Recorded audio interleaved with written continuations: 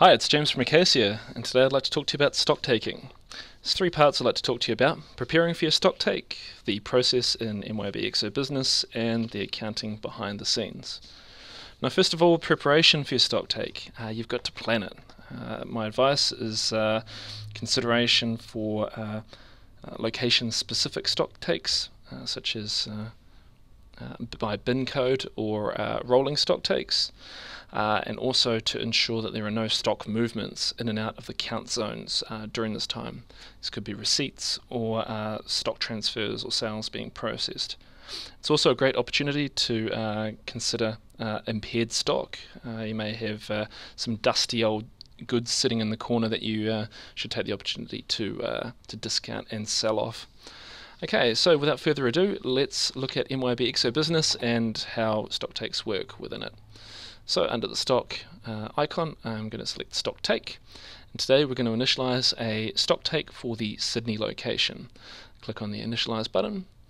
Okay, now this brings us up to a stock take item selection screen, which allows us to select our criteria. Now I'm going to do, if I untick that show all stock items, we see that we've opened up these selections here, and I'm going to choose wheels and tires. Okay, so I'm selecting from stock group 6 to stock group 6.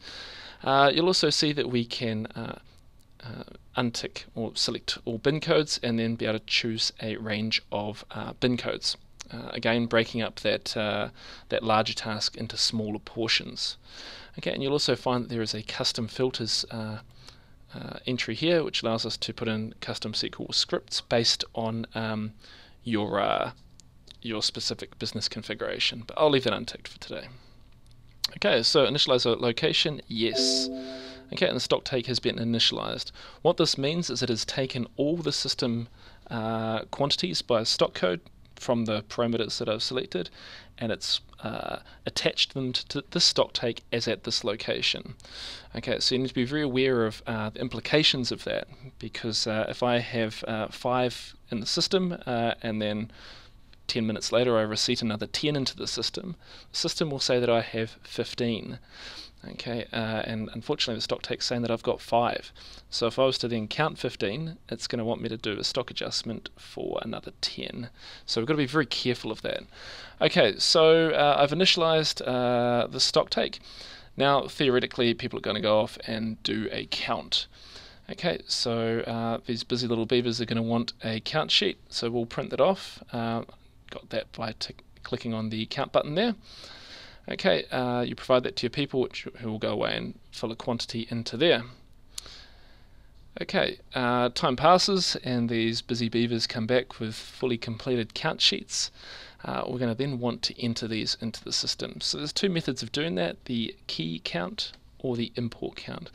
Now I won't cover the import count today, but essentially it's for larger stock takes where we can import from a CSV file.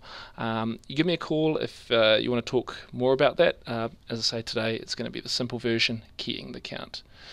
Okay, so we can see here that we've got all 4 stock codes that we've selected from our parameters. I'm just going to put the copy system quantities in there, just so I can see a number, and you'll see, oh, nice round number of 20 each.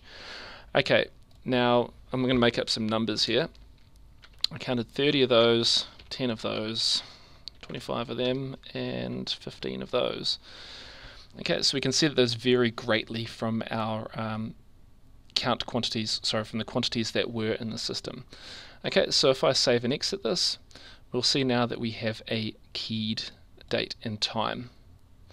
Okay, so the next step is to then print out the variance, and this is for the accountant or person in control of the stock take to review.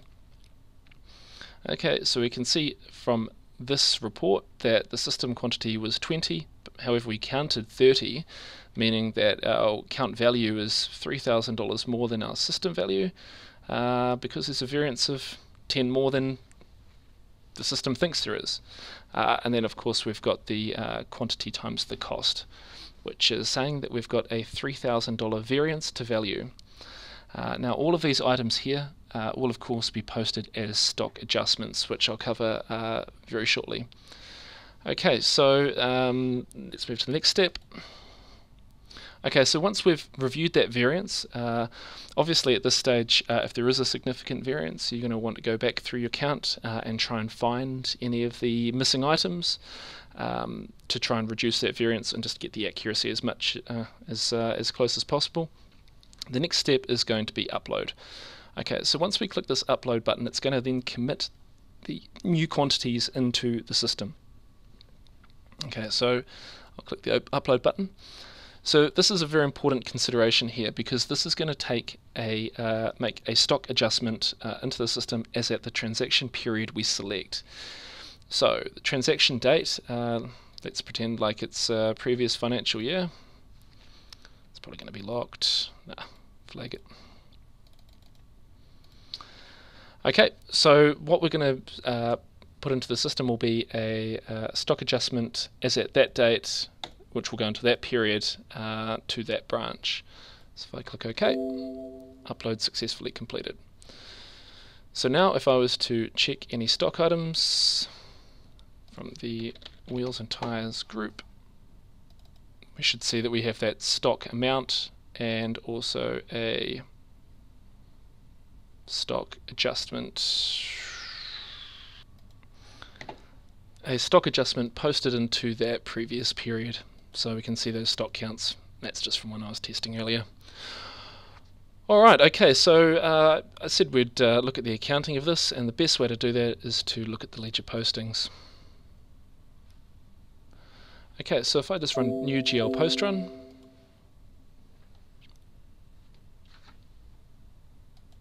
print that to screen, we'll see that the stock adjustment ledger is being increased and the stock on hand was being decreased, because that's how the stock valuation went. So again, you have to be very aware that these transactions, these journals are occurring behind the scenes whenever you perform a stock take.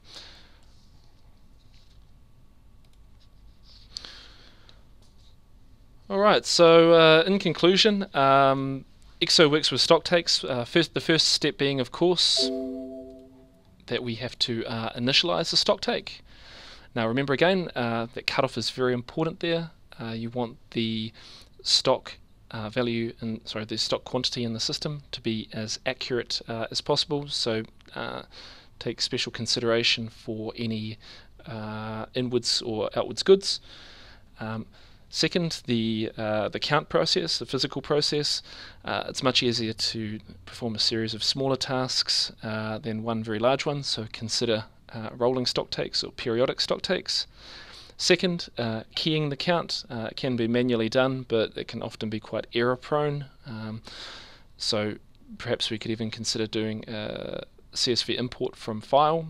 Again, talk to us if you need more help with that. Reviewing the variance. Must be very careful with ensuring that the count is as accurate as possible, so that the stock adjustment journal isn't too large, unless it needs to be, of course. And second of all, uploading the variance and committing the data. Ensure that the correct period is selected. Otherwise, you'll be posting the adjustment to the incorrect financial period. Alright, that's enough from me today. If you need more help, look, feel free to give me a call. And we'll talk further. Thank you very much.